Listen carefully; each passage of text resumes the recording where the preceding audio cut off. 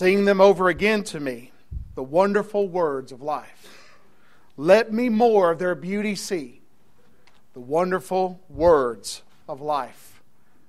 That's a song that is an old song that brethren have sung for years, talking about the wonderful words that we find in the Scripture that describe the life that we have in Christ Jesus. As we're continuing this series and looking at certain words that are the words of life. They're the words about the salvation that we have in Christ Jesus. We've already looked at the word justification, how that the word justification means to be declared not guilty. It means that through Jesus Christ and what He did on the cross, we can stand before God not guilty by His blood. We looked at the word sanctification. Sanctification is a process. It's a process by which we are to be holy before God. We are to walk closer to the Lord and further away from the world. So sanctification, as we looked at that word in the past, deals with the concept of drawing closer to God and being separate from the world, being a holy people. Tonight I want to look at the word redemption. The word redemption. And we see a little bit of it illustrated in the life of the Israelites in Leviticus chapter 25. The whole chapter there is dealing with the concept of redeeming those who have become servants, indentured servants. They're in servitude. Can they be purchased to be set free? And therefore you're seeing the very definition of the word. Leviticus chapter 25, beginning in verses 47 through 52, it says, "Now if a sojourner or a stranger close to you becomes rich, and one of your brethren who dwells by him becomes poor, and sells himself to the stranger or sojourner close to you, or to a member of the stranger's family." Notice, they sell themselves. They sell themselves to the stranger or the sojourner. Verse 48, "After he is sold, he may be redeemed again. One of his brothers may redeem him, or his uncle, or his uncle's son may redeem him," verse 49. "Or anyone who is near of kin to him in his family may redeem him. Or if he is able, he may redeem himself. Thus he shall reckon him with him who bought him. The price of his release shall be according to the number of years, from the year that he was sold to him until the year of Jubilee. It shall be according to the time of a hired servant for him. If there are still many years remaining according to them, he shall repay the price of his redemption." The price of his redemption from the money with which he was bought. "And if there remain but a few years until the year of Jubilee, then he shall reckon him according to the years, and he shall repay him the price of his redemption." Here is a person that is sold into indentured servitude. And a near kinsman can redeem that person. A brother can do that. Or one of the relatives can do that. The word redemption means a release brought about by the payment of a ransom. The release brought about by the payment of a ransom. And so we see here that in this situation, here is a person under the law of Moses who becomes poor, and so he sells himself to a stranger or a sojourner. That person can be redeemed.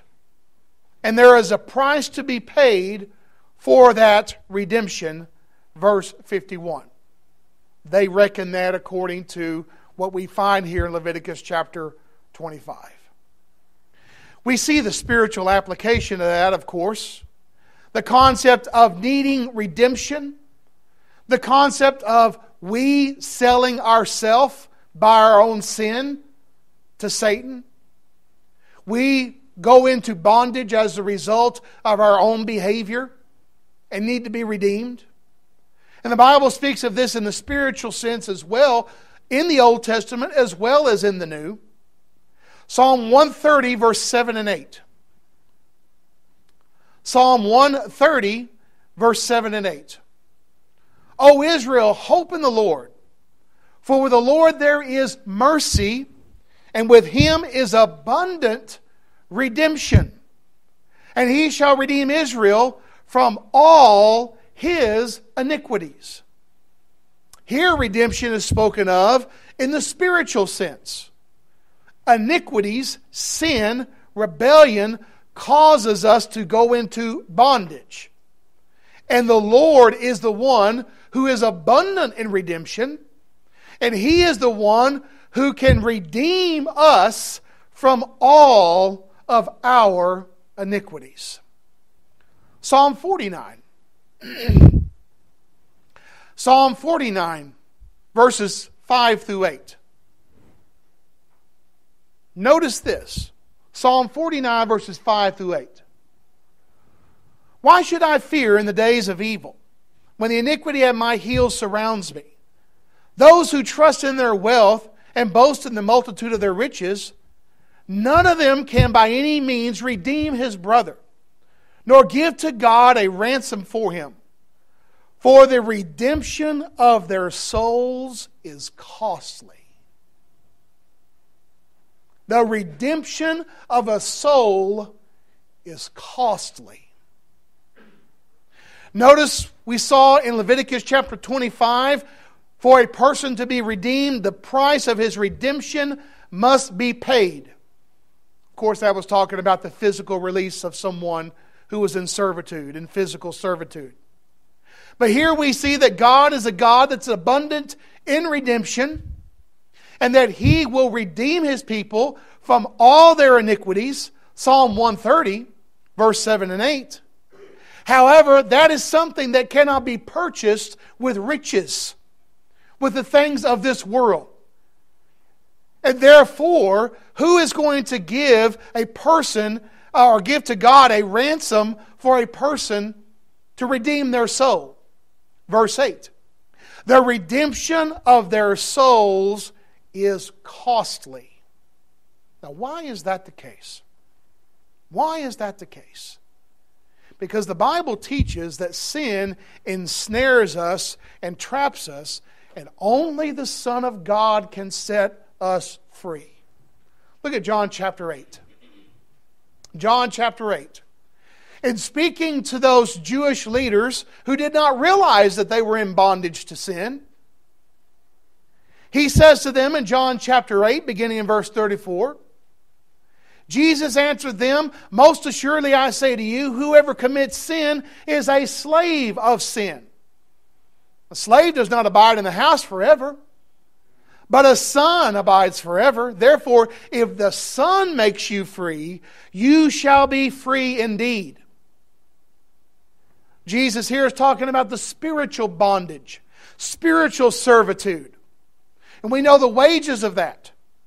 Romans 6 and verse 23, the wages of sin is death. That brings about separation from us, from God.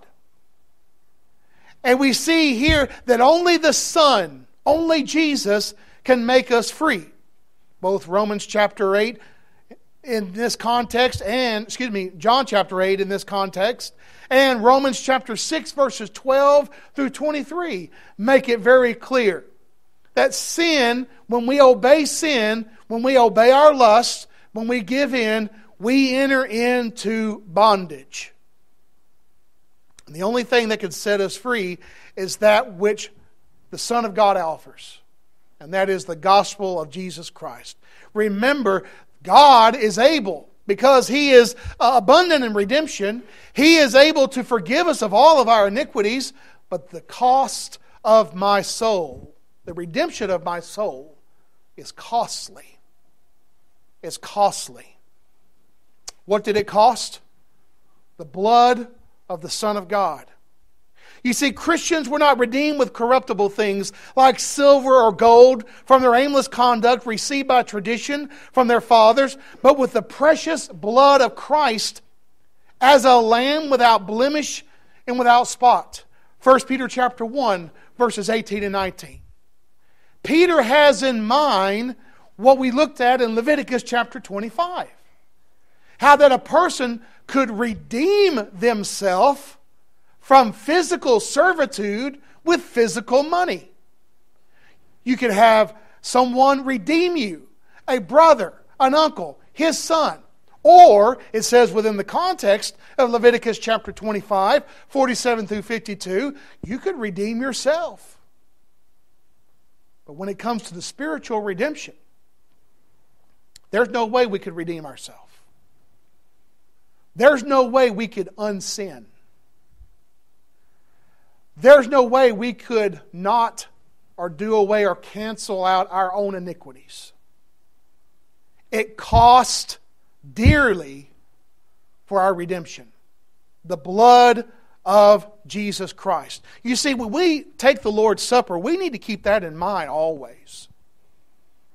That this is the price of my redemption. That costly price. From the top of his head to the bottom of his feet, Jesus suffered. He called it a baptism of suffering. That crown of thorns, that lacerated back, those hands nailed, that side pierced, those feet nailed in crucifixion. Quite literally, from the top of his head to the bottom of his feet, he suffered because that was the costly price to pay to redeem my soul and to redeem yours. And as we saw in Leviticus chapter 25, it had to be someone who was a brother, a kinsman to redeem. Hebrews chapter 2. Hebrews chapter 2 and verse 17. Therefore, in all things, talking about Christ, he had to be made like his brethren, that he might be a merciful and faithful high priest in things pertaining to God, to make propitiation for the sins of the people. Jesus is our near kinsman redeemer. He had to become human like I'm human, like you're human, in order to redeem us humans back to God the Creator. You see, the price of redemption is costly. Jesus had to become a curse for that to happen. Galatians chapter 3, verse 13 and 14. Paul talks about the cross being a curse. Galatians 3, 13 and 14. Christ has redeemed us from the curse of the law, having become a curse for us. For it is written, cursed is everyone who hangs on a tree, that the blessings of Abraham might come upon the Gentiles in Christ Jesus, that we might receive the promise of the Spirit through faith. You see, Christ had to become a curse. And that's something that is just marvelous when you contemplate it. We have to understand that Jesus had to become a curse for us because the price of our redemption is costly. God is abundant in His redemption.